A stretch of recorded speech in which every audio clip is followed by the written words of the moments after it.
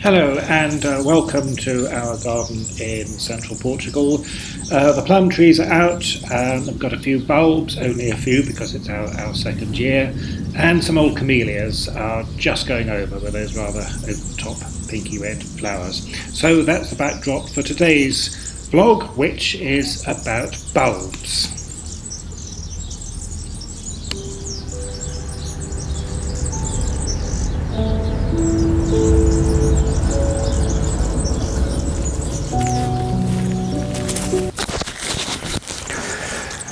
So today we're going to be talking about bulbs, and of course rather wonderful clump of narcissus next to me. For some reason people tend to call daffodils that are not the normal big trumpety ones Narcissus. In actual fact they're all Narcissus because that's the Latin name for the genus, and there's a tendency really, you know, they're all daffodils.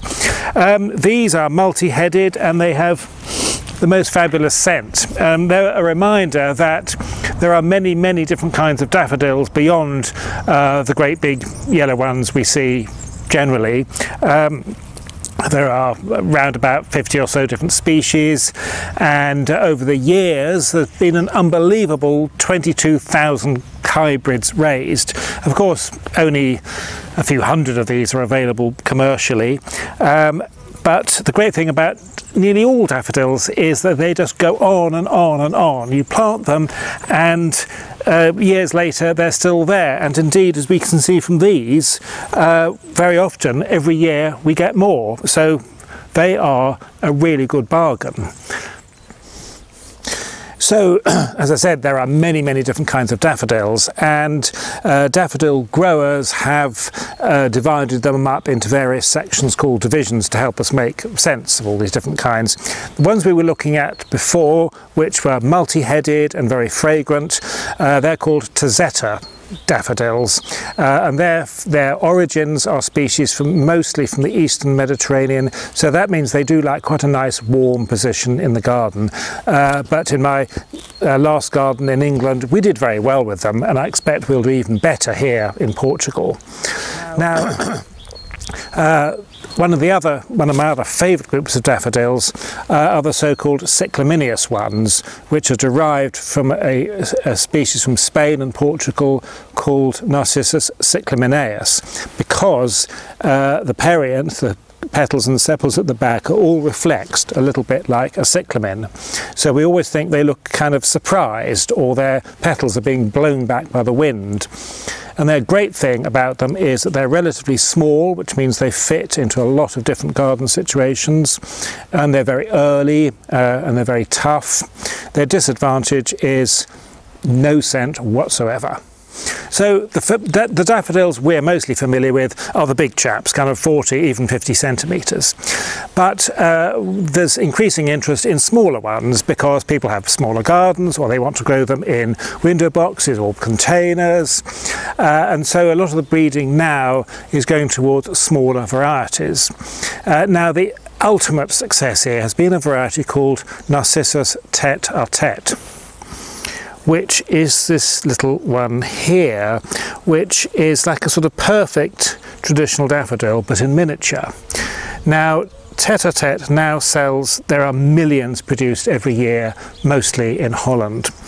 The story begins in the late 1940s when a fruit grower from the Scilly Isles, which has always been a traditional centre of daffodil growing, a man called Alec Gray, went to Spain and Portugal collecting seed of wild daffodils, which must have been a pretty brave thing to do because conditions then in those countries were very primitive, and Spain of course was just coming out of a vicious civil war.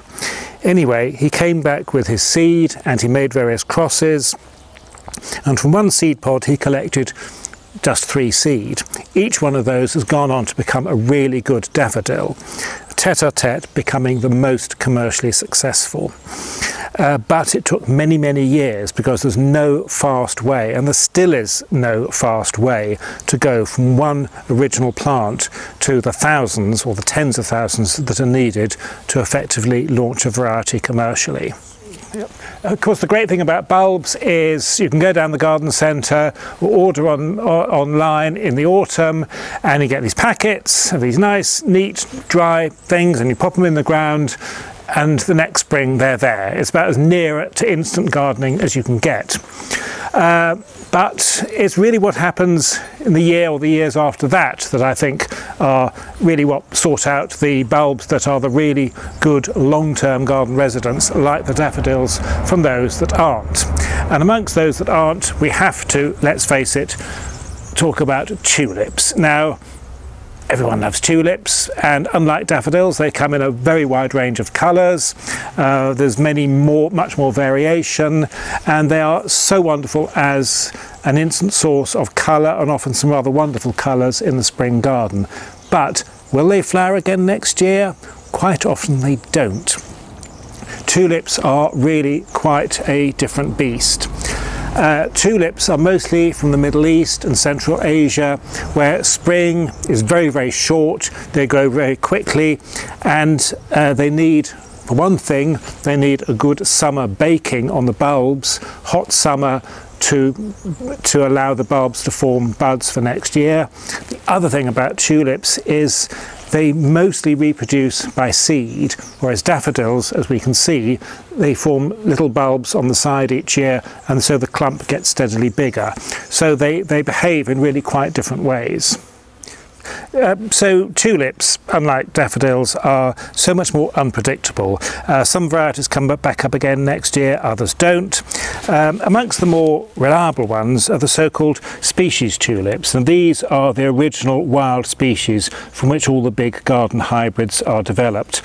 This is Tulipa kaukasiana, named after a Russian botanist, and like many of them it comes from Central Asia, which has a very extreme continental climate, very cold winters and very hot summers. Now, my grandson planted these the autumn before last, and last spring they didn't flower. This year they have, and some other ones over there, I think they're going to flower this year as well. So, you know, they are a little bit unpredictable, but a lot of people reckon these little wild species tulips are in the long run more reliable, especially on rockeries and places where there isn't very much vegetation that will shade the bulbs and compete with them for the summer. With bulbs, an awful lot comes down to where they're from. So tulips then from a relatively extreme climate compared to the British Isles, whereas most daffodils are from the Western Mediterranean, at Spain, Portugal, Morocco, Algeria, where it's a more extreme climate, but winters are pretty mild and there's quite a lot of rainfall in the winter. So the daffodils can make the most of quite a long growing season. And in the British Isles and other countries of Northern Europe, they have again those good conditions, that long winter where the roots can grow even before the shoots appear above the surface, and a nice long spring. And so daffodils just do incredibly well in our climate. So amongst other bulbs, so much depends on their natural habitat. Looking at muscari, grape hyacinths, these are again Mediterranean plants, but they seem to be very well adapted to growing in cool conditions through the winter, often producing their leaves in late autumn so they can photosynthesize through the winter and then flower and seed in spring before the summer gets too hot. And they are, for the most part, very good garden plants. I reckon I've probably got 3 times as many in flower this year as I had last year. That's simply from the bulbs dividing and producing more bulbs. But they also seed, and I think probably if I looked carefully enough, I might be able to find some little seedlings down here, or certainly if not this year, then next year. And in fact, they are so successful at spreading that in some gardeners regard them as a bit of a pest, because this foliage can lie flat and squash other plants. But if you want really good, reliable repeat flowering, then the muscari, the grape hyacinths, are really good. Okay. So tulips unlike daffodils, are so much more unpredictable. Some varieties come back up again next year, others don't. Amongst the more reliable ones are the so-called species tulips, and these are the original wild species from which all the big garden hybrids are developed. This is Tulipa kaukasiana, named after a Russian botanist, and like many of them it comes from Central Asia, which has a very extreme continental climate, very cold winters and very hot summers. Now my grandson planted these the autumn before last, and last spring they didn't flower.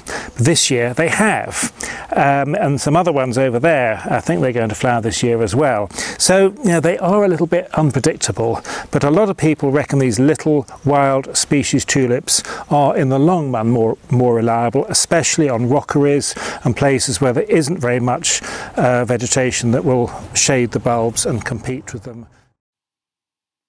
So there we are, the bulbs we've got in the garden this spring. Next spring there'll be a lot more.